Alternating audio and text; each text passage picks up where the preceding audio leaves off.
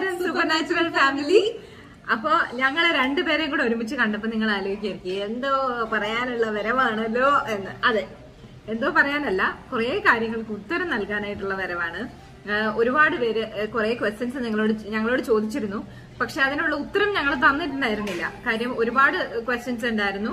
അതൊന്നും എന്താ പറയാ, ആ സമയത്ത് ഞാൻ ഓർത്തു, അപ്പം കണ്ടപ്പോ ഞാൻ വിചാരിച്ചു കുറച്ച് കഴിയട്ടെ, സ്നേഹയും കൂടെ വന്നിട്ട് എല്ലാത്തിനും ഉത്തരം തരാം എന്ന് വിചാരിച്ചു. ഇത് കണ്ടില്ലേ, ഇവിടെ പരിപാടികൾ നടത്തിക്കൊണ്ടിരിക്കുകയാണ്. അവിടെ 3 പേരിന്ന് അപ്പുറത്തിരുന്ന് കളിച്ചോണ്ടിരിക്കുകയാണ്. അപ്പൊ ഞങ്ങൾ ഡയറക്ട്ലി ക്വസ്റ്റ്യൻസിലേക്ക് കയറുകയാണ്. First question from Indie place. Hi Sandra, have you felt like missing the moments with kids while you trying to capture? No. As a parent, are you scared of kids getting judged by people when you post their videos? No. Hugs and kisses to Tangakolisa and Kuku Pojo. Thank you. Thank you. ഇതിനകത്ത് ചോദിച്ചിരിക്കുന്നത് എനിക്ക് അവരുമായിട്ടുള്ള moments miss ആവാറുണ്ടോ, ഞാൻ ഈ ഇത് phone പിടിച്ച് അവരുടെ പുറകെ വീഡിയോസ് എടുത്ത് നടക്കുന്ന സമയത്ത് എനിക്ക് അവരുടെ കൂടെയുള്ള മൊമെന്റ്സ് മിസ്സാവാറുണ്ടോ എന്നുള്ളതാണ്. സത്യത്തിലില്ല. ഞാൻ ഫോൺ അവിടെ പിടിച്ചിട്ടുണ്ട് എന്ന് മാത്രമേ ഉള്ളൂ. ഞാനത് ഫോൺ, എന്റെ നോട്ടം എപ്പോഴും അവരുടെ മുഖത്തേക്ക് തന്നെയാണ്. ഒരിക്കലും ഞാൻ ഫോണിൽ നോക്കിയല്ല അവരോട് സംസാരിക്കാറ്. പിന്നെ ഞാൻ അവിടെ എനിക്കത് മിസ്സാവുന്നത് പോലെ പോലും തോന്നാറില്ല എന്ന് മാത്രമല്ല, ഈ വീഡിയോ എടുക്കുന്നത് കൊണ്ട് ഒരുപാട് കൂടുതൽ മൊമെന്റ്സ് എനിക്ക് അവരുടെ കൂടെ കിട്ടിയതായിട്ടും തോന്നിയിട്ടുണ്ട്. അത് ശരിയാ, എനിക്കും തോന്നിയില്ല. കാര്യം നമ്മള് കൂടുതൽ ടൈം അവരുടെ കൂടെ സ്പെൻഡ് ചെയ്യാനും അതിനൊരു കാരണമായിട്ടുണ്ട് ഈ വീഡിയോ എടുക്കുന്നത്. അല്ലെങ്കിൽ പലപ്പോഴും നമ്മൾ പോലും ശ്രദ്ധിക്കത്തില്ല. നമ്മൾ വിചാരിക്കും നമ്മുടെ കൂടെ തന്നെ ഉണ്ടല്ലോ കുട്ടികൾ, നമ്മൾ കൂടെ തന്നെ ഉണ്ട്, അപ്പൊ പിന്നെ ഒന്നുമില്ല, കുഴപ്പമില്ല എന്ന് വിചാരിക്കും. പക്ഷെ നമ്മൾ അവരുടെ കൂടെ സ്പെൻഡ് ചെയ്യുന്ന ടൈം വളരെ കുറവായിരിക്കും. ക്വാളിറ്റി ടൈം വളരെ കുറവായിരിക്കും. അപ്പൊ എനിക്ക് ഒരുപാട് ക്വാളിറ്റി ടൈം കുട്ടികളുടെ കൂടെ കിട്ടാൻ ഒരു റീസൺ ആയത് ഈ വീഡിയോ എടുക്കുന്നത് തന്നെയാണ്. പിന്നെ കുറെ ആക്ടിവിറ്റീസ് നമ്മൾ ചെയ്യിപ്പിക്കാനും തുടങ്ങി. അതെ. അതുപോലെ രണ്ടാമത്തെ കാര്യം എന്ന് പറയുന്നത്, ആളുകൾ കുട്ടികളെ ജഡ്ജ് ചെയ്യുന്നത്, ഞാൻ വീഡിയോസ് ഇട്ട് കഴിയുമ്പോൾ ആളുകൾ കുട്ടികളെ ജഡ്ജ് ചെയ്യുന്നത് എന്നെ എഫക്ട് ചെയ്യാറുണ്ടോ എന്നുള്ളത്. അത് വീഡിയോ ഇടണമെന്നില്ല, എല്ലാവരും ജഡ്ജ് ചെയ്യാനുള്ളവർ ജഡ്ജ് ചെയ്യും. അപ്പൊ അത് പിന്നെ ടു എൻ എക്സ്റ്റെന്റ് യെസ് എന്നുള്ളതാണ്. കാര്യം എന്താന്ന് വെച്ചാല്, നമുക്ക് നമ്മുടേതായ റീസണിങ് ഉണ്ട് ഓരോ കാര്യത്തിനും. അത് ശരിയായിരിക്കാം, തെറ്റായിരിക്കാം. ഓരോ വ്യക്തിക്കും ഓരോ റീസണിങ് ഉണ്ട്. എന്റെ ശരിയായിരിക്കില്ല സ്നേഹയുടെ ശരിയായിരിക്കില്ല എന്റെ ശരി. അപ്പൊ അതുകൊണ്ട് ഞാൻ എന്റേതായ രീതിക്കാണ് കുട്ടികളെ വളർത്തുന്നത്. അപ്പൊ അതിനകത്ത് ശരികളും ഉണ്ടാവും, തെറ്റുകളും ഉണ്ടാവും. അതൊക്കെ നിങ്ങൾ ചൂണ്ടിക്കാണിക്കാറുമുണ്ട്. അതിനകത്തുനിന്ന് എനിക്ക് ശരിയെന്ന് തോന്നുന്നത്, ഓക്കെ ശരിയാണല്ലോ, അവർ പറഞ്ഞത് കറക്റ്റ് ആണല്ലോ എന്ന് തോന്നുന്ന കാര്യങ്ങൾ ഞാൻ ആക്സെപ്റ്റ് ചെയ്യാറുമുണ്ട്. അത് എന്റെ ലൈഫിലേക്ക് കൊണ്ടുവരാൻ ശ്രമിക്കാറുമുണ്ട്. അത് നിങ്ങൾക്ക് ത്രൂ ഔട്ട് നമ്മുടെ ഇത്രയും നാളത്തെ വീഡിയോസ് കണ്ടു കഴിഞ്ഞാൽ അത് മനസ്സിലാവും. നിങ്ങൾ പറയുന്ന ഓരോ സജഷനും ഞാൻ അത് കുറ്റം പറയാൻ വേണ്ടി കുറ്റം പറയുന്നവരെ ഞാൻ അങ്ങനെ തന്നെ ഇഗ്നോർ ചെയ്ത് കളയും. അതല്ല, സ്നേഹം കൊണ്ട് കുറ്റം പറയുന്ന ആൾക്കാരുണ്ട്. സ്നേഹം കൊണ്ട് നമ്മുടെ കുട്ടികൾ നന്നാവണം, അല്ല എനിക്ക് പറ്റിയ മിസ്റ്റേക്ക് ആണ് ചൂണ്ടിക്കാണിച്ചുകൊണ്ട് പറഞ്ഞു തരുന്നതിനെ ഞാൻ അങ്ങനെ തന്നെ ആക്സെപ്റ്റ് ചെയ്യാറുണ്ട്. ഹെൽത്തി ക്രിറ്റിസിസം ഞാൻ എപ്പോഴും ആക്സെപ്റ്റ് ചെയ്യുന്ന ഒരാളാണ്. മാത്രമല്ല, അത് ഞാൻ എന്റെ ലൈഫിൽ നമ്മൾ വേറൊരാൾ പറയുമ്പോഴല്ലേ അറിയത്തുള്ളൂ. നമ്മൾ എല്ലാം തികഞ്ഞവരല്ലല്ലോ ആരും. അപ്പൊ അതനുസരിച്ചുള്ള മാറ്റങ്ങൾ ഞാൻ എന്റെ കുട്ടികളുടെ ലൈഫിൽ വരുത്താനും ശ്രമിക്കാറുണ്ട്. രണ്ടാമത് കാർത്തികയാണ്. കാർത്തികയുടെ question, what's the most happiest moment you have ever experience other than the birth of തങ്കക്കൊലുസ്? Other than the birth of തങ്കക്കൊലുസ് എന്ന് പറഞ്ഞാൽ എന്റെ ലൈഫിൽ ഒരുപാട് happy moments. First movie റിലീസായത്, Friday റിലീസായത്, അതൊരു ബെസ്റ്റ് മൊമെന്റ് ആയിരുന്നു എന്റെ ലൈഫിൽ. ശരിക്കും പറഞ്ഞാൽ ഏറ്റവും ഒരു ബെസ്റ്റ് മൊമെന്റ് എന്ന് പറയുന്നത് ഇവളുടെ കല്യാണമായിരിക്കും. അതില് നല്ലത് മേ ബി ഒരു കുഞ്ഞ് ജനിക്കുന്ന നീ ഇതുവരെ കണ്ടിട്ടില്ലല്ലോ. അതെ, കുക്കു ഉണ്ടായത് അവൾ ലേബർ റൂമിൽ ഉണ്ടായിരുന്നു. അപ്പൊ ജനിക്കുന്നത് എല്ലാം കണ്ടു. ഒരു കുഞ്ഞ് ജനിച്ചു വരുന്ന ഫസ്റ്റ് മൂവ്മെന്റ് അവൾ കാണാൻ പറ്റും. അതൊക്കെ ഭയങ്കര ഹാപ്പി. അതുപോലെ എനിക്ക് എന്റെ ലൈഫിൽ ഒരുപാട് ഹാപ്പി മൊമെന്റ്സ് ഉണ്ടായിട്ടുണ്ട്. അതില് ഏറ്റവും ഈ പറയുന്ന പോലെ ഒരു പ്രൗഡ്, ഒരു അച്ചീവ് ചെയ്ത, അല്ലെങ്കിൽ അങ്ങനെ ഒരു എനിക്ക് നമ്മൾ കണ്ണു നിറഞ്ഞു പോവാന്ന്, സന്തോഷം കൊണ്ട് കണ്ണു നിറഞ്ഞു പോവാന്ന് പറഞ്ഞില്ല, അത് ഇവളുടെ കല്യാണമായിരുന്നു. അപ്പം അത് എനിക്ക് ഭയങ്കര ഒരു എന്റെ ലൈഫിലെ ഒരു അച്ചീവ്മെന്റും കൂടെ ആയിരുന്നു അത്. പിന്നെ next Heera KS ചോദിച്ചിരിക്കുന്നു, hi Sandra, could you please do A blog on the healthy foods you had been giving to തങ്കക്കൊലുസ് from birth till now. It will be very useful for a lot of new mothers. ഞാൻ അങ്ങനെ specific ആയിട്ട് എന്റെ പിള്ളേർക്ക് ഇന്ന സാധനം കൊടുക്കണം, ഇന്ന സാധനം ഒന്നും അങ്ങനെ ഒരു സാധനവും കൊടുത്തിട്ടില്ല. ടൈമിൽ ചേഞ്ച് ചെയ്തോണ്ടിരിക്കും. നമ്മൾ അറിവ് അനുസരിച്ച്, അറിവ് കിട്ടുന്ന അനുസരിച്ച് നമ്മള് ചിലത് കൊടുക്കാൻ പാടില്ല, ചിലത് കൊടുക്കണം, അതിനനുസരിച്ച് മാറിക്കൊണ്ടിരിക്കും. അതുപോലെ ഒറ്റ കാര്യത്തിൽ മാത്രമേ ഞാൻ നിർബന്ധം പിടിക്കാറുള്ളൂ. എന്റെ പിള്ളേർക്ക് പാക്കറ്റ് ഫുഡ്സ് കൊടുക്കരുത് എന്നുള്ള കാര്യത്തിൽ. പാക്കറ്റ് ഫുഡ്സിൽ ആ ഒരു കാര്യത്തിൽ മാത്രം ഞാൻ റെസ്ട്രിക്ഷൻ വെച്ചു.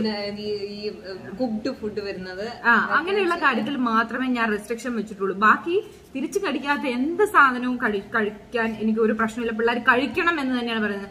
പല കുട്ടികളും ഞാൻ കണ്ടിട്ടുണ്ട്, എനിക്ക് അത് ഇഷ്ടമല്ല, ഇത് ഇഷ്ടമല്ല, എനിക്ക് അത് പറ്റത്തില്ല, ഇത് പറ്റത്തില്ല എന്ന് പറഞ്ഞേക്കുന്നത്. അങ്ങനെ പറയാൻ ഞാൻ തങ്കക്കൊലുസിനെ സമ്മതിക്കത്തില്ല. എന്ത് സാധനം കിട്ടിയാലും നമ്മുടെ എവിടെയും സർവൈവ് ചെയ്യണ്ടേ. എന്ത് സാധനം കിട്ടിയാലും അത് ടേസ്റ്റോട് കൂടി കഴിക്കുക, അത് എന്താണെന്ന് അത് ആസ്വദിച്ച് അതിന്റെ ടേസ്റ്റ് ആസ്വദിച്ച് കഴിക്കുക എന്നുള്ളതാണ്. അതില് പാക്കറ്റ് ഫുഡ്സ്, അതായത് നമ്മൾ കുഴിച്ചിട്ടാൽ കിളുത്ത് വരാത്ത തരത്തിലുള്ള എന്ത് സാധനമാണെങ്കിലും കഴിക്കരുത് എന്നുള്ളതാണ് അഭിപ്രായം. പിന്നെ നമുക്ക് ഒരു പരിധിവരെയൊക്കെ നമുക്ക് അത് റെസ്ട്രിക്ട് ചെയ്യാൻ പറ്റുള്ളൂ. കുറെയൊക്കെ അവരുടെ ഇഷ്ടങ്ങൾ ഉണ്ടാവും. അവരെവിടെയെങ്കിലും ഒന്ന് ടേസ്റ്റ് ചെയ്ത് കഴിയുമ്പോൾ പുറത്തു പോകുമ്പോൾ എല്ലാവരും വീട്ടിലോ അല്ല ആരെങ്കിലും കാണുമ്പോഴോ അവർ കൊടുക്കുമ്പോൾ നമ്മള് ചില സമയത്ത് നമുക്ക് തടയാൻ പറ്റത്തില്ല. പലപ്പോഴും അവർ സ്നേഹം കൊണ്ട് കൊടുക്കുന്നതാണ്. അപ്പൊ നമ്മളത് കഴിക്കരുത്, കൊടുക്കരുത് എന്നൊക്കെ പറയുമ്പോൾ അവർക്കും അത് ഇൻസൾട്ട് ആണ്. അങ്ങനത്തെ സിറ്റുവേഷനിൽ അവര് കഴിക്കും. അങ്ങനത്തെ മാത്രമല്ല അപ്പോഴൊക്കെ ആളുകൾ വിചാരിക്കും എന്തൊരു ഭയങ്കര പ്രൊട്ടക്റ്റീവ് മദറാണ്, ഭയങ്കര പ്രശ്നക്കാരിയാണെന്ന് വിചാരിക്കും. പക്ഷെ വേറെ ഒന്നും കഴിക്കാൻ ഒരു റെസ്ട്രിക്ഷനും ഇല്ല. ഭയങ്കര ചീത്തയാണ്, ക്യാൻസറസ് ആണ്. അതുകൊണ്ട് ഇപ്പൊ ദൂരം കുട്ടികൾക്ക് ക്യാൻസർ. അപ്പൊ ആളുകൾ പറയുന്നത് നോർമൽ കുട്ടികളെല്ലാം ഇങ്ങനെയല്ലേ, സാധാരണ കുട്ടികളെല്ലാം ഇതെല്ലാം കഴിച്ചല്ലേ വളരുന്നത്, ഇവരെ മാത്രം എന്തുകൊണ്ടാണ് ഇതെല്ലാം റെസ്ട്രിക്ട് ചെയ്യുന്നതെന്ന് പറയും. പക്ഷെ ശരിക്കുമുള്ള ഇതിപ്പോ നോർമലായി മാറിയതാണ്. ശരിക്കുമുള്ള നോർമൽ എന്താണ് അതൊന്ന് എല്ലാരും ഒന്ന് തിങ്ക് ചെയ്താൽ നല്ലതായിരിക്കും. ശരിക്കുമുള്ള നോർമൽ എന്ന് പറയുന്ന സാധാരണ ഭക്ഷണം കഴിച്ച് നമ്മുടെ നാട്ടിലുണ്ടാവുന്ന സീസണൽ ആയിട്ടുള്ള ഫ്രൂട്ട്സും വെജിറ്റബിൾസും ഒക്കെ കഴിച്ച് വളരുന്നതാണ് സാധാരണമായ കഴിപ്പ് എന്ന് പറയുന്നത്. അതിപ്പോ അസാധാരണത്തെ സാധാരണമാക്കിയേക്കാണ് ആൾക്കാർ. അടുത്ത question Sudeepa Bhaskaran. First question, which school are you planning four തങ്കക്കൊലുസ്? അങ്ങനെ ഒരു പ്രത്യേക സ്കൂള് പ്ലാൻ ചെയ്തിട്ടില്ല. ഒരുപാട് സ്കൂളുകൾ ചെക്ക് ചെയ്തു, പക്ഷെ ഒന്നും കൺഫേം ആയിട്ടില്ല. എനിക്ക് അവർക്ക് പഠിത്തം അവർക്കൊരു ഭാരമായി വരാൻ പാടില്ല എന്ന് ഒരു നിർബന്ധമുണ്ട്. രണ്ടാമത്തെ കാര്യം, എന്റെ ആവശ്യമായിരിക്കരുത് പഠിക്കുക എന്നുള്ളത്, അത് അവരുടെ ആവശ്യമായി മാറണം. അപ്പൊ അതുകൊണ്ട് തന്നെ അവരുടെ ആവശ്യമാവുന്നോടം വരെ ഞാൻ വെയിറ്റ് ചെയ്യാൻ റെഡിയാണ്. അപ്പൊ പഠിത്തം എന്റെ ആവശ്യമല്ല, അത് അവരുടെ ആവശ്യമാണ്. അതെ, അവരുടെ സർവൈവലിന് എഡ്യൂക്കേഷൻ ആവശ്യമാണ്, അത് അവരുടെ ആവശ്യമായി വരണം.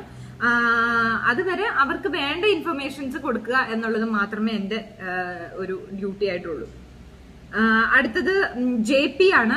ജെ പി ചോദിച്ചു, ഹായ് ചേച്ചി, I watch most of the days തങ്കക്കൊലുസ് baptism video repeatedly in YouTube. ഇന്ന് വീഡിയോ കണ്ടപ്പോൾ just eager to know തങ്കക്കൊലുസിന്റെ mile സ്റ്റോൺസിനെ കുറിച്ച് പറയാവോ? Like when did they start walking, the first word they Z, the first food etcetera. And same question to Sneha about Kuku പോജോ. നീ ആദ്യം പറഞ്ഞു. കുക്കു ഭയങ്കര എല്ലാം observe ചെയ്യുന്ന ടൈപ്പ് ആയിരുന്നു കുഞ്ഞിലെ മുതലേ. ഒരു കുഞ്ഞ് ജനിച്ചപ്പോ ആ സമയം മുതലേ എല്ലാം ഇങ്ങനെ നോക്കിക്കണ്ട് അങ്ങനത്തെ ഒരു ടൈപ്പ് ആയിരുന്നു. നടക്കാൻ തുടങ്ങിയത് കറക്റ്റ് ഒരു വയസ്സായപ്പോഴാണ് നടക്കാൻ തുടങ്ങിയതും പല്ല് വന്നതും ഒരുപോലെ ആയിരുന്നു. ബർത്ത്ഡേ കഴിഞ്ഞ് പിറ്റേ ദിവസം. പിന്നെന്താണ് ഫസ്റ്റ് വേർഡ് എനിക്ക് തോന്നുന്നു ചാച്ചാന്നാ പറഞ്ഞെന്ന് തോന്നുന്നു, കുക്കു. പിന്നെ അല്ലേ എന്തായിരുന്നു പറഞ്ഞത് എനിക്ക് ഓർമ്മയില്ല. പഠിപ്പിക്കും പാപ്പനെ എന്ത് വിളിക്കും. പാപ്പ പറഞ്ഞു, ഞങ്ങൾ അങ്ങനെ ഇരുത്തി പറഞ്ഞു പഠിപ്പിക്കില്ലല്ലോ വിളിക്കണമെന്ന്. അത് പാപ്പ ഇരുത്തി പറഞ്ഞു, മോനെ ചാച്ച ചാച്ച അങ്ങനെ ചാച്ച. പിന്നെ ആദ്യത്തെ കുഞ്ഞല്ലേ, അപ്പൊ പിന്നെ കുക്കുവിന്റെ പോജ എല്ലാം ഫാസ്റ്റ് ആയിരുന്നു. 7 months ഉള്ളപ്പോ നടക്കാൻ തുടങ്ങി, മൊത്തം പല്ലും വന്നു, അങ്ങനെയായിരുന്നു. ആള് ഫാസ്റ്റ് ആയിരുന്നു. പിന്നെ കുക്കു ചേച്ചിയെ കണ്ട് പഠിക്കുന്നതുകൊണ്ട്, കുക്കുവിനെ കാണുന്നോണ്ട് അവളെല്ലാം ഫാസ്റ്റ് ആയിട്ട് ചെയ്യാൻ തുടങ്ങി.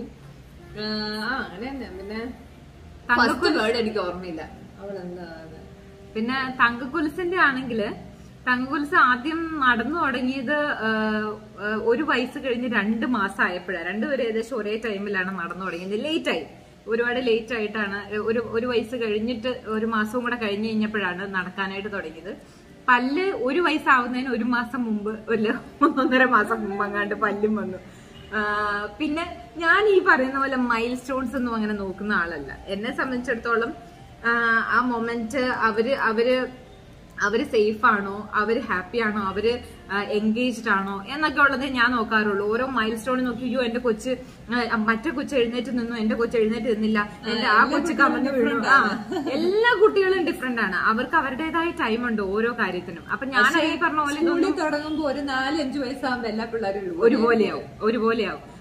അപ്പം പിന്നെ അതുപോലെ ഇവര് ആദ്യം പറഞ്ഞ വാക്ക് എനിക്ക് തോന്നുന്നു അപ്പാന്ന് തോന്നുന്നു ആദ്യം പറഞ്ഞത്. പിന്നെ അബി എന്ന് വിളിക്കുമായിരുന്നു. ഒരിക്കലും അമ്മാന്ന് വിളിക്കാറ് അല്ല, അബി എന്ന് വിളിക്കായിരുന്നു. കാര്യം ഞങ്ങള് ആ സമയത്ത് ഇടക്കര ആയിരുന്നല്ലോ. അപ്പൊ ഒരു അബി ഇങ്ങനെ ഒത്തിരി അഭിചേട്ടൻ, നിങ്ങൾക്ക് എല്ലാവർക്കും അറിയാം അഭിചേട്ടൻ. അപ്പൊ അബി ഇങ്ങനെ എപ്പോഴും വീട്ടിൽ വരികയൊക്കെ ചെയ്യുമ്പോൾ ഞങ്ങൾ എപ്പോഴും അബി എന്ന് വിളിക്കുന്ന കേട്ടിട്ട് ഇവര് അബി എന്ന് വിളിക്കാനായിട്ട് തുടങ്ങിയായിരുന്നു.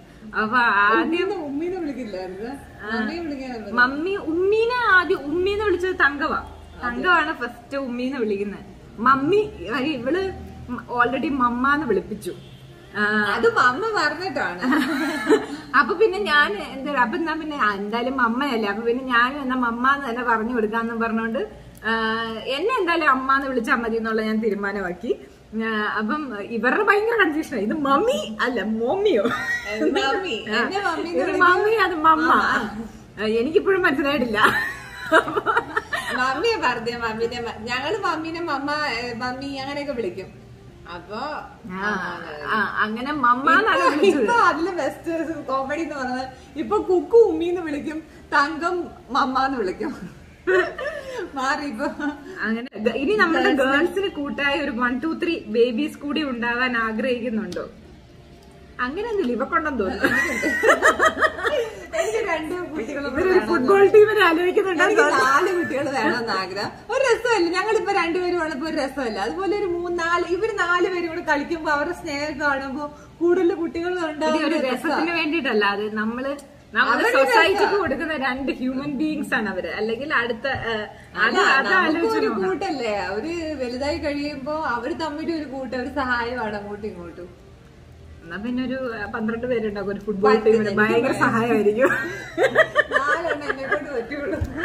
2ാമത് കഴിഞ്ഞപ്പോ ഞാൻ രാജനോട് പറഞ്ഞു, എനിക്ക് അയ്യോ എന്നെ കൊണ്ട് പറ്റത്തില്ലേ. ഇവളുടെ പക്ഷെ ഭയങ്കരമായിരുന്നു കേട്ടോ. എന്റെ സി സെക്ഷൻ ആയിരുന്നു. ഇവളുടെ നോർമൽ ഡെലിവറി ആയിരുന്നു. ഈ നോർമൽ ഡെലിവറിയില് ഇപ്പൊ എല്ലാരും എപ്പിഡ്യൂറൽ ഒക്കെ എടുത്തിട്ടാണല്ലോ നോർമൽ ഡെലിവറി ചെയ്യുന്നത്. ഇവള് എപ്പിഡ്യൂറൽ പോലും എടുക്കാതെയാണ്. എപ്പിഡ്യൂറൽ എടുക്കുമ്പോൾ നമ്മൾ ആ വേദന അറിയത്തില്ല. എപ്പിഡ്യൂറൽ പോലും എടുക്കാതെയാണ് 2 ഡെലിവറി നടന്നേക്കുന്നത്. പക്ഷെ എന്റെ ഫാസ്റ്റ് ആയിരുന്നു. 3 അവേഴ്സിലാണ് 2 പേരുടെയും 3 അവേഴ്സിൽ പെട്ടെന്ന് നടന്നു. Okay, next styling net. Sandra Chechi, I'm a big fan of you. I'm also from Palakkad. You are the inspiration and motivation to all other mothers. എങ്ങനെയാണ് ഒരാൾ ഇത്രയും സിമ്പിൾ ആവുന്നത്? Thank you so much. എല്ലാവരും ഈ ലോകത്തുള്ള എല്ലാവരും simple ആണ്. അത് നമ്മള് വേറൊരാളെ നോക്കി കാണുന്ന രീതിയിലായിരിക്കാം. ഇത്ര നാളും നിങ്ങളൊക്കെ എന്നെ ഒരു ആറ്റിറ്റ്യൂഡ് ഗേൾ ആയിട്ട് അല്ലെങ്കിൽ ഒരു ബോൾഡ് പ്രൊഡ്യൂസർ ആയിട്ടായിരുന്നു കണ്ടിരുന്നത്. ഇപ്പോ തങ്കക്കൊലുസിന്റെ അമ്മയായിട്ട് എന്നെ കാണുമ്പോ എല്ലാവർക്കും ആ പെർസ്പെക്റ്റീവ് മാറുകയാണ് ചെയ്യുന്നത്. ഞാൻ അന്ന് ഇന്നും എല്ലാം ഒരാള് തന്നെയാണ്. എനിക്ക് മാറ്റമൊന്നും സംഭവിച്ചിട്ടില്ല. എന്റെ ചുറ്റുപാടിനാണ് മാറ്റം സംഭവിച്ചേക്കുന്നത്. അപ്പൊ നിങ്ങളെ കാഴ്ചപ്പാടിൽ മാറ്റം വരും. മാറ്റങ്ങൾ വന്നിട്ടുണ്ടാവും ചെറിയ രീതിയിൽ കുറച്ചുകൂടെ ഒരു കമ്പാഷൻ കാര്യങ്ങളൊക്കെ വന്നിട്ടുണ്ട്. അതല്ലാതെ പിന്നെ എനിക്ക് മേജറായിട്ട് വല്ല ചേഞ്ച് വന്നിട്ടുണ്ടോ ഈ പണ്ടത്തിൽ നിന്ന്? ഇത്തിരി ഉപദേശിയായിട്ടുണ്ട്. മനുഷ്യർ രണ്ടാമത്തെ ഉപദേശം തുടങ്ങും. എവല്യൂഷൻ, മനുഷ്യർ ഇവോൾവ് ആയിക്കൊണ്ടിരിക്കുകയാണല്ലോ. അപ്പൊ ഇവോൾവ് ആവുന്നതിന്റെ ഭാഗമായിട്ട് നമ്മുടെ പല തോട്ട് പ്രോസസ്സ് മാറും, നമ്മുടെ ഇഷ്ടങ്ങൾ മാറും, നമ്മുടെ ചിന്താഗതികൾ മാറും. നമ്മൾ പല കാര്യങ്ങളും അൺലേൺ ചെയ്യേണ്ടതായിട്ട് വരും. ലേൺ ചെയ്ത പല കാര്യങ്ങളും അൺലേൺ ചെയ്യേണ്ടതായിട്ട് വരും, റീലേൺ ചെയ്യേണ്ടതായിട്ട് വരും. കുറച്ചുകൂടെ നേരത്തെ ഒക്കെ ഭയങ്കര കളിയും ചിരിയും കുറച്ചുകൂടെ കുട്ടിത്തമായിരുന്നു. ഇപ്പൊ ആ ഒരു കുട്ടിത്തമൊക്കെ ഇച്ചിരി കുറഞ്ഞു. ഒരു അമ്മ എന്നൊരു ഇതായി. അതാ ഞാൻ പറഞ്ഞത്, അത് ആ ചുറ്റുപാടിന്റെ ഒക്കെ കൂടെ ആയിരിക്കും. പിന്നെ എന്റെ ഒരു അതാ പറയാം, എന്റെ ഒരു സിറ്റുവേഷൻ ഇപ്പൊ അങ്ങനെയാണ്. എന്നെ ആളുകൾ നോക്കി കാണുന്നതും അങ്ങനെയാണ്. അപ്പൊ ശരി, എനിക്ക് പണ്ട് ഇച്ചിരി കുട്ടിക്കളി കൂടുതലായിരുന്നു. വെറുതെ ഇരുന്ന് ഡാൻസ് കളിക്കുക അങ്ങനെയൊക്കെ ഉണ്ടായിരുന്നു. ഭയങ്കര ചാട്ടവും ഓട്ടവും ഒക്കെ ആയിരുന്നു. പക്ഷെ ഇപ്പൊ ഇച്ചിരി സീരിയസ് ടൈം. അന്ന് പക്ഷെ അതാരും അന്ന് തന്നെ ഭയങ്കര അഹങ്കാരിയും ബോൾഡായിട്ടാണ് ആളുകൾ കണ്ടിരുന്നത്. അന്ന് ആളുകൾ അങ്ങനെ അല്ലായിരുന്നു, അങ്ങനെയേ അല്ലായിരുന്നു. ഇപ്പോഴാണ് കുറച്ച് അഹങ്കാരം, ഇച്ചിരി സീരിയസ് ടൈപ്പ് ആയിരുന്നു. ട്വിൻസ് അല്ല, കാർത്തിക ഗോപിനാഥ് ട്വിൻസ് ആണെന്ന് അറിഞ്ഞപ്പോഴുള്ള മൊമെന്റിനെ കുറിച്ച് പറയൂ ചേച്ചി. ഞങ്ങളുടെ ഫാമിലിയിൽ എപ്പോഴും ട്വിൻസിനെ വേണമെന്ന് വലിയ ആഗ്രഹം. എനിക്ക് ഭയങ്കര ആഗ്രഹമായിരുന്നു. ചേച്ചിക്ക് കിട്ടിയ സന്തോഷമായി, ആർക്കെങ്കിലും കിട്ടിയല്ലോ ട്വിൻസ്.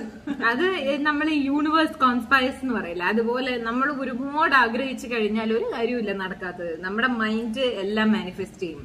അപ്പൊ അതുപോലെ നടന്നൊരു കാര്യമാണ് ഈ ട്വിൻസ് എന്ന് പറയുന്നത്. അപ്പൊ അത്രയും സന്തോഷമായിരുന്നു. ഇന്ദു എസ് നായർ, സാന്ദ്ര ചേച്ചിയും വിൽസൺ ചേട്ടനുമായുള്ള Q&A വേണം. അടിപിടി പൂര മാമാങ്കമായിരിക്കും അത്.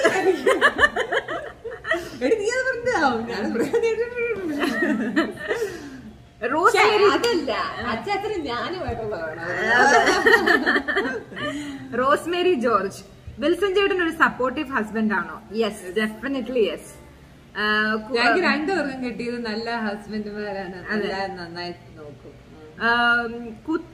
കുത്തിത്തിരിപ്പ് അല്ലാട്ടോ ചേച്ചി, RJ വീണയുമായിട്ടുള്ള ഇന്റർവ്യൂ കണ്ടു, നല്ല വിറ്റായിരുന്നു. Thank you. അത് അശ്വൻ അങ്ങനെ തന്നെയാണ്. പിന്നെ നമ്മൾ രണ്ടുപേരും അങ്ങോട്ടും ഇങ്ങോട്ടും റെസ്പെക്ട് ചെയ്യുന്നുണ്ട്. അവരവരുടെ പേഴ്സണൽ സ്പേസിലേക്ക് കയറാനും ശ്രമിക്കാറില്ല, മനസ്സിൽ വെക്കത്തില്ല. കൂടുതലും ഹസ്ബൻഡ് ആൻഡ് വൈഫ് എന്നതിനേക്കാൾ കൂടുതൽ ഞങ്ങള് ഫ്രണ്ട്സ് ആണ്. അപ്പൊ ആ ഒരു ഫ്രണ്ട്ഷിപ്പ് ഉള്ളത് കൊണ്ടാണ് അത് കൂടുതലും വർക്ക്ഔട്ട് ആവുന്നത്. ചുറ്റുപാട് ഒരുപാട് ആൾക്കാരുണ്ടെങ്കിലും ഞാൻ എപ്പോഴും ലോൺലി ആയിട്ട് എനിക്ക് ഫീൽ ചെയ്യാറുണ്ട്. അപ്പൊ അതുകൊണ്ട് തന്നെ എന്തെങ്കിലും എന്നെ വിട്ട് ആരെങ്കിലും പോവുകയാണെങ്കിലോ ഞാൻ എപ്പോഴും ഡിറ്റാച്ച്ഡ് ആണ്. അറ്റാച്ച്ഡ് ആണ്, എല്ലാവരുമായിട്ടും ഭയങ്കര അറ്റാച്ച്ഡ് ആണ്. എന്താ എപ്പോഴും തോന്നിയിരിക്കുന്ന സ്കൂളിൽ കോളേജിൽ പഠിക്കുമ്പോൾ എന്തോരം ഫ്രണ്ട്സ് ഉണ്ടായിരുന്നു അറിയാം, ഒരു കുന്നു ഫ്രണ്ട്സാ. പക്ഷെ ആരെ ബെസ്റ്റ് ഫ്രണ്ട് ആരോടെ എല്ലാം ഷെയർ എന്ന് ചോദിക്കുമ്പോൾ അങ്ങനെ ആരുമില്ല. കുറെ ഫ്രണ്ട്സ് ഉണ്ട്. ഞാൻ നേരെ ഓപ്പോസിറ്റ് ആയിരുന്നു. പക്ഷെ എനിക്ക് ആകെ ഒരു 3-4 ഫ്രണ്ട്സ് ഉണ്ടാവും, പക്ഷെ ലൈഫ് ലോങ് ഉണ്ടാവും. ചേച്ചിക്കാണ് ഒരു 1000 ഫ്രണ്ട്സ് ഉണ്ട്, പക്ഷെ എല്ലാം ഒരു ഡിറ്റാച്ച്ഡ് ആയിട്ടേ ചേച്ചി വെക്കുള്ളൂ. ആരും അധികം ക്ലോസ് ആയിട്ടില്ല. പിന്നെ എന്നോടായിരുന്നു എന്തെങ്കിലുമൊക്കെ പറയുന്നത്, പപ്പയോടും മമ്മിയോടും ഒക്കെ എല്ലാം ഷെയർ ചെയ്യുന്നത്, അങ്ങനെയൊക്കെയായിരുന്നു. അത് എനിക്ക് ചെറുപ്പം മുതലേ അങ്ങനെ തന്നെയായിരുന്നു. അതെനിക്കൊന്ന് ഇപ്പോഴും അങ്ങനെയാണ്. ഞാൻ എല്ലാവരുമായിട്ട് ഒരു ഡിറ്റാച്ച്ഡ് അറ്റാച്ച്മെന്റേ വെക്കാറുള്ളൂ. അത് ഈ പറഞ്ഞ പോലെ ചെറുപ്പത്തിലുള്ള പ്രശ്നമായിരിക്കാം. അത് I need to heal that. ആർദ്ര വിനോദ്, സ്നേഹ ചേച്ചി എന്തെങ്കിലും മിസ്ചീഫ് ചെയ്തിട്ടില്ലേ? അവസാനം സാൻഡ്ര ചേച്ചിയെ വഴക്ക് കേട്ടിട്ടുണ്ടോ? And also one of the most craziest thing നിങ്ങൾ രണ്ടാളും കൂടെ ചെയ്തത് which you can never forget. നമ്മള് എന്തെങ്കിലും ചെയ്തിട്ട് നിനക്ക് എന്തെങ്കിലും കേട്ടിട്ടുണ്ടോ? അത് ഓപ്പോസിറ്റേ ആവുള്ളൂ. ഞാൻ ഭയങ്കര ഗുഡ് ഗേൾ ആയിരുന്നു. ഇവള് ഗുഡ് ഗേൾ എന്ന് പറഞ്ഞോണ്ടല്ലോ, ഞാൻ കള്ളത്തരം പറയത്തില്ല. ഒരു തരത്തിലെടി ഞാൻ പറഞ്ഞ ഒന്ന് ഇങ്ങനെ ചോദിക്കും. അങ്ങനെ ഭയങ്കര ടൂ ഗുഡ് എന്നൊക്കെ പറയില്ലേ, അതുപോലെ ആയിരുന്നു. പിന്നെ നമ്മൾ ഒരുമിച്ച് ചെയ്തേക്കുന്ന ഒരു ഇതെന്ന് പറയുന്നത്, ഞങ്ങള് കോളേജിൽ നിന്ന് ആരും അറിയാതെ ഞങ്ങള് ചെന്നൈയില് ആണ് പഠിച്ചിരുന്നത്. അപ്പൊ ഞങ്ങൾക്ക് കാറും ഉണ്ടായിരുന്നു. അപ്പൊ ഞങ്ങള് ആരും അറിയാതെ പോണ്ടിച്ചേരി പോയി. ഞങ്ങൾ അവിടെ നിന്ന് ഒരു 100 കിലോമീറ്റർ ഉള്ളു പോണ്ടിച്ചേരി. അപ്പൊ ഞാനും സ്നേഹയും ഞങ്ങളുടെ കൂടെ റൂംമേറ്റ് നമ്മുടെ ഫ്രണ്ട് ആഷിയാന എന്ന് പറഞ്ഞൊരു കുട്ടിയുണ്ട്. അപ്പൊ ഞങ്ങൾ 3 പേര്, ഞങ്ങൾക്ക് ഭയങ്കര ആഗ്രഹമായിരുന്നു പോണ്ടിച്ചേരിയാണ്. അങ്ങനെ ഞങ്ങൾ 3 പേരുടെ പോണ്ടിച്ചേരി പോയി. ഞങ്ങളുടെ ഗതികേടിന് അവിടെ വെച്ച് ഞങ്ങളുടെ മാനേജ്മെന്റിൽ തന്നെ കണക്ഷൻ ഉള്ള ഒരു റിലേറ്റീവ് ആയിട്ടുള്ള ഒരു കുട്ടി അവിടെ വെച്ച് ഞങ്ങളെ കണ്ട് നേരെ കോളേജിലേക്ക് വിളിച്ചു പറഞ്ഞു. അതാകെ ജഗപുകയായി. പക്ഷെ ഭാഗ്യത്തിന് ഞങ്ങളുടെ പപ്പ ഇല്ലേ എല്ലാത്തിനും കൂടും. പപ്പ വിളിച്ചു ചോദിച്ചു. പപ്പ പറഞ്ഞു ഞാൻ പറഞ്ഞു വിട്ടതവരെ, എന്നോട് പറഞ്ഞിട്ട് പോയെന്ന് പറഞ്ഞു. അപ്പൊ അറിയത്തെ കൂടെ ഇല്ലായിരുന്നു. അപ്പൊ അവർക്കൊന്നും ചെയ്യാൻ പറ്റില്ല. പാരന്റ്സിനോട് ചോദിച്ചിട്ടില്ല പോയെ. പിന്നെ അത് മാത്രമല്ല നമ്മള് ബാംഗ്ലൂര് പോയതും അതുപോലെ അല്ലേ. ബാംഗ്ലൂർ എപ്പോഴായിരുന്നു? നമ്മളെല്ലാരും കൂടെ ബാംഗ്ലൂർ ഇങ്ങനെ പോയിട്ടുണ്ട്. അതെന്തിനാ operation cobra. Operation cobra. ഞങ്ങളതും friends ആയിട്ടാ പോയത്. അതും ഫണ്ണായിരുന്നു. അത് നല്ല രസമായിരുന്നു. അതിന് ഞങ്ങള് പേര് വിട്ടു ഇങ്ങനെ ഓപ്പറേഷൻ കോബ്ര എന്നൊക്കെ പറഞ്ഞിട്ട്. അത് അതിനകത്ത് മർഫി ഒക്കെ ഉണ്ടായിരുന്നു. മർഫിനെ ഇപ്പൊ നിങ്ങൾ വീഡിയോയില് കണ്ടിട്ടുണ്ടാവും, പല വീഡിയോയിലും കണ്ടിട്ടുണ്ടാവും. മർഫി ഇപ്പൊ ഫിലിം മേക്കറാണ്. അങ്ങനെ നെക്സ്റ്റ് ഇഷാനീസ് വണ്ടർലാൻഡ്. ഒരു കുഞ്ഞിന് 10 ആയമാരുള്ള ഒരു സമൂഹത്തിലാണ് നമ്മൾ ജീവിക്കുന്നത്. ഈ ഒരു കാലത്താണ് ചേച്ചിയെയും പേർളിയെയും ഒക്കെ നമ്മൾ അഡ്മയർ ചെയ്യുന്നത്. പാരന്റിംഗിൽ ചേച്ചി നേരിട്ട ചാലഞ്ച് എന്തായിരുന്നു? ചേച്ചിക്ക് ബാല്യത്തിൽ കിട്ടാതെ പോയ എന്ത് തങ്കക്കൊലുസിന് കൊടുക്കണം എന്നാണ് ആഗ്രഹിക്കുന്നത്? തീരെ കുഞ്ഞായിരുന്നപ്പോ നമുക്ക് ഓർമ്മയില്ലല്ലോ എന്താണ് നമുക്ക് കിട്ടിയത്. അല്ല, ഇനി പിള്ളേരെ നോക്കാൻ ആരും ഇല്ലാത്തതിന്റെ റീസൺ എന്ന് പറഞ്ഞാൽ അവരുടെ കൂടെ കൂടുതൽ ടൈം സ്പെൻഡ് ചെയ്യാന്നുള്ളൊരു കാരണമുണ്ട്. പിന്നെ നമ്മൾ എപ്പോഴും ട്രാവൽ ചെയ്യുന്ന സമയത്ത് കൂടെ ഒരാളെ വെച്ച് കഴിഞ്ഞാല് അവർക്കും ഇത് ഭയങ്കര ബുദ്ധിമുട്ടായിരിക്കും.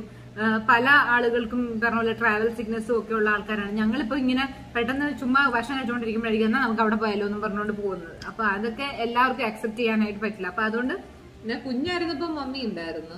പിന്നെ കുഞ്ഞായിരുന്നപ്പോ പിന്നെ ഇവര് നോക്കാനും ആളുണ്ടായിരുന്നു കേട്ടോ. തീരെ കുഞ്ഞായിരുന്നപ്പോ എനിക്ക് സിനിമയെല്ലാം കൂടെ ഉണ്ടായിരുന്ന സമയത്ത് പിന്നെ അത് കഴിഞ്ഞ് പിന്നെ മാറി.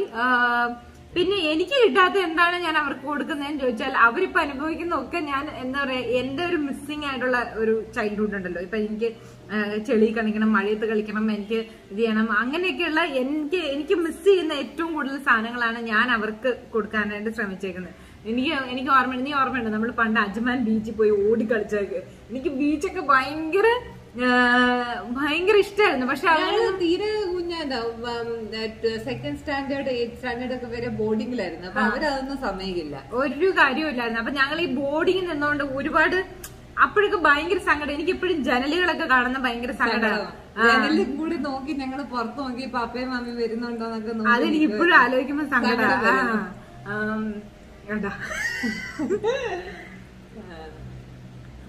അങ്ങനെ ഞങ്ങളങ്ങനെ ഈ പ്രത്യേകിച്ച് അതിപ്പോഴും കാണാം. നമ്മൾ തൃശ്ശൂർ വഴിയൊക്കെ പോകുമ്പോൾ മിഷൻ ക്വാർട്ടേഴ്സിന്റെ അവിടെ ആ ജനലിന്റെ അവിടെ ഞങ്ങൾ ഇങ്ങനെ പിടിച്ച് റോഡിലോട്ട് നോക്കി നിൽക്കും. പക്ഷെ പപ്പയും മമ്മിയും മിക്കപ്പോഴും വരും ഞങ്ങളെ കാണാനൊക്കെ, അല്ലെ? സാറ്റർഡേ സൺഡേ ഒക്കെ വരും. എന്നാലും നമ്മൾ കുഞ്ഞല്ലേ, എന്റേതായ ഒരു വിഷമമുണ്ട്. അതെ. നെക്സ്റ്റ് ക്വസ്റ്റ്യനിലേക്ക് പോവാം. ജേവി അല്ലല്ല അതിനു മുമ്പ് ടു സ്നേഹയ്ക്കും രാജനും US എന്താണ് ജോലി? രാജ് ജെൻപാക്ട് എന്ന് പറഞ്ഞൊരു കമ്പനിയില് വൈസ് പ്രസിഡന്റ് ആണ്. ഞാന് അക്കൗണ്ടിങ് ആണ്, ടാക്സ് ആണ്. ജേവി ഹായ് ചേച്ചി, ഈ വ്ളോഗിംഗ് കുഞ്ഞുങ്ങളെ ഇൻഫ്ലുവൻസ് ചെയ്യുന്നുണ്ടോ? ഏതൊക്കെ രീതിയിലാണ് ഇൻഫ്ലുവൻസിങ്? ഞങ്ങൾ നിങ്ങളുടെ ഹോൾ ഫാമിലിയുടെ ഫാൻസ് ആണ്, ലവ് യു. കുട്ടികളെ ഇൻഫ്ലുവൻസ് ചെയ്യുന്നുണ്ടോ എന്ന് ചോദിച്ചാൽ ചെയ്യുന്നുണ്ടാവാം. അവര് പക്ഷെ അത് അറിയുന്നില്ല, നമ്മളും അറിയുന്നില്ല. നമ്മളും ഇപ്പൊ നമ്മുടെ ലൈഫിന്റെ ഒരു പാർട്ടായി പോവാണ്. ചില സമയത്ത് കുക്കു എന്നോട് പറയാം, മമ്മി ഇത് വീഡിയോ എടുക്കും കുൽസും പറയും അങ്ങനെ. അപ്പൊ നമുക്ക് ടെൻഷൻ വരും. അപ്പൊ ഞാൻ പറയില്ല, വീഡിയോ എടുക്കുന്നില്ല. ഇന്നലെയാണ് പപ്പയായിട്ട് കളിച്ചോണ്ടിരുന്നപ്പോ എന്നോട് പറഞ്ഞു, മമ്മി വീഡിയോ എടുക്കും. ഞാൻ പറഞ്ഞു എന്തിനാ വീഡിയോ എടുക്കുന്നത്? ഞാൻ പറഞ്ഞില്ല വീഡിയോ എടുക്കും മമ്മി എന്ന് പറഞ്ഞോണ്ട് വന്നു. എനിക്ക് അങ്ങനെയൊക്കെ പറയുമ്പോ എനിക്ക് ടെൻഷൻ. അപ്പൊ ഞാൻ വീഡിയോ എടുക്കത്തില്ല. ഞാൻ അങ്ങനെ അവരുടെയും നമ്മുടെ എല്ലാ ലൈഫിലും കാണാൻ ഇഷ്ടാ.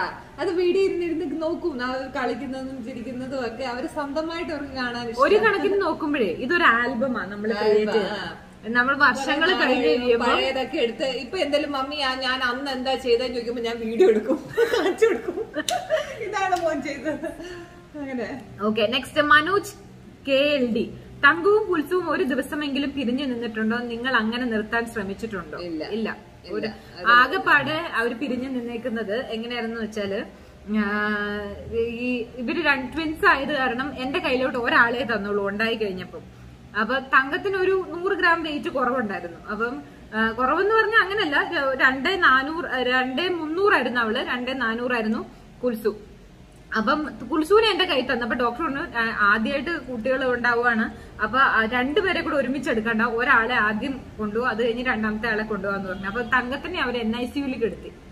ആ NICU പോയി ഇവക്ക് പാല് കൊടുക്കാൻ വേണ്ടി ഞാൻ NICU പോയിട്ട് എനിക്ക് തിരിച്ചു വരാൻ നേരം എനിക്ക് കരച്ചില്ല. എനിക്ക് ഒരു പിരിയുന്ന വിഷമം എനിക്ക് ആദ്യമായിട്ട് ഫീൽ ചെയ്യുന്നത് അവിടെയാ.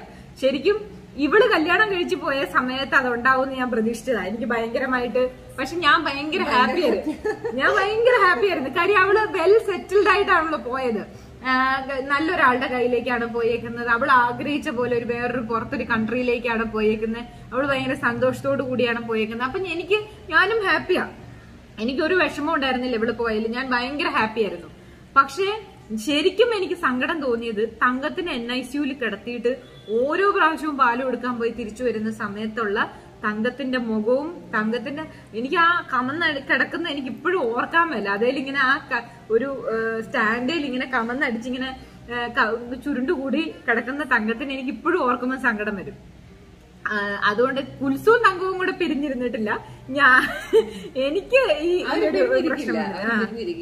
ദ ലോസ്റ്റ് ഡ്രീം, എനിക്കൊരു ക്വസ്റ്റ്യൻ മാത്രമേ സാൻഡ്രയോട് ചോദിക്കാനുള്ളൂ. ഞാൻ നിങ്ങളുടെ സ്ഥിരം വ്യൂവർ ആണ്. എന്തുകൊണ്ടാണ് എപ്പോഴും കുൽസുവിനെ കൂടുതൽ കൊഞ്ചിക്കുന്നത്? ഇതേ പരിഗണന മറ്റേ കുട്ടിയും അർഹിക്കുന്നില്ലേ? അതെന്തുകൊണ്ടാണ് നൽകാത്തത്? കുൽസു കുറച്ചുകൂടെ ചൈൽഡിഷ് ആണ്, തങ്കം ബോൾഡ് ആണ് എന്നെല്ലാം അറിയാം. സ്റ്റിൽ കാണുമ്പോൾ വിഷമം വരും. പിന്നെ സാൻഡ്രയുടെ ഹസ്ബൻഡ് പോലും പറഞ്ഞു കുൽസുവിനോട് പാർഷ്യാലിറ്റി ഉണ്ടെന്ന്. പാവം തങ്കം ഒതുങ്ങിപ്പോയ പോലെ ആ കുട്ടി. പണ്ട് സാൻഡ്ര പറഞ്ഞു. ഞാൻ ആൻസർ പറയാം. ഞാൻ ഈ 3 വീക്സിൽ വന്നതിൽ എനിക്ക് തോന്നിയിരിക്കുന്ന ചേച്ചി കൂടുതലും തങ്കത്തിനെ കൊഞ്ചിക്കുന്നത്. ഫുൾ ടൈം തങ്കത്തിനെ എടുത്തോണ്ട് നടക്കും, കൊഞ്ചിക്കും. കാര്യം തങ്കം എപ്പോഴും അമ്മ അമ്മ അമ്മ എന്ന് വിളിച്ച് എടുത്തോണ്ട് നടക്കുന്ന ടൈം. കുൽസു ആരും എടുക്കണ്ട, ഇങ്ങനെ ഓടി കളിക്കും, എല്ലാവരുടെ കൂടെയും കളിക്കും. എല്ലാവരുടെ കൂടെയും കുൽസു പോവും. തങ്കം പോവില്ല. തങ്കം എന്റെ കൂടെ മാത്രമേ നിൽക്കുള്ളൂ. അമ്മ ഭയങ്കര അമ്മയാണ്. ചേച്ചി എനിക്ക് തോന്നിയിരിക്കുന്ന തങ്കത്തിനെയാണ് കൂടുതൽ കൊഞ്ചിക്കാറ്. പക്ഷെ വീഡിയോസിൽ വരുമ്പം എനിക്കറിയില്ല, വീഡിയോസിൽ വരുമ്പം തങ്കം വീഡിയോ ഫോൺ ഓൺ ആക്കുന്ന കാണുമ്പോഴേക്കും അവള് പോകും. അവർക്ക് ഇഷ്ടമല്ല അതൊന്നും. പക്ഷെ കുലുസ് നിൽക്കും, അവർക്ക് ഇഷ്ട വീഡിയോ. കുലുസും അതെ കുക്കും അതെ, അവർക്ക് വീഡിയോയിൽ വരുന്നത് ഇഷ്ടമാണ്. അപ്പൊ അവര് കുറച്ചുകൂടെ ആക്റ്റീവ് ആവും. അത്രേ ഉള്ളു അതിന്റെ ഒരു ആൻസർ എന്ന് പറയുന്നത്. വളരെ സിമ്പിൾ ആണ്. പക്ഷെ ആളുകളെല്ലാം കൂടെ പറഞ്ഞു പറഞ്ഞ് നമുക്കൊരിക്കലും ഒരു കുട്ടിയോട് കൂടുതലായിട്ട് ഇഷ്ടം ഏതമ്മമാർക്കാ അങ്ങനെ? നമ്മുടെ അടുത്തോട്ട് അമ്മ അമ്മ അമ്മ എന്ന് വിളിച്ച് കെട്ടിപ്പിടിച്ച് സ്നേഹിക്കാൻ വരുന്നത് അപ്പൊ നമ്മള് കൂടുതൽ കാണിക്കും. കുൽസു അങ്ങനെയാണ്. കുൽസുവിനാണ് ഇപ്പൊ നിങ്ങൾ ശ്രദ്ധിച്ചു കഴിഞ്ഞാൽ നമ്മുടെ സബ്സ്ക്രൈബേഴ്സ് തന്നെ പലരും നമ്മളെ വന്ന് കാണാൻ വരുന്നവരും നമ്മുടെ കൂടെ നിൽക്കുന്നവരും എല്ലാവരും ആരാണെങ്കിലും കുൽസു പെട്ടെന്ന് കൂട്ടാവും എല്ലാവരുമായിട്ട്, എല്ലാവരുടെ കൂടെയും പോവും. തങ്ക അവനെ പോവില്ല. തങ്ക എത്ര വിളിച്ചാലും എത്ര സ്നേഹത്തോടെ വിളിച്ചാലും പോവില്ല. തങ്കത്തിന് വിശ്വാസം വന്ന് തങ്കത്തിന് അത്രയും കാര്യമായെങ്കിൽ മാത്രമേ തങ്കം പോവുള്ളൂ.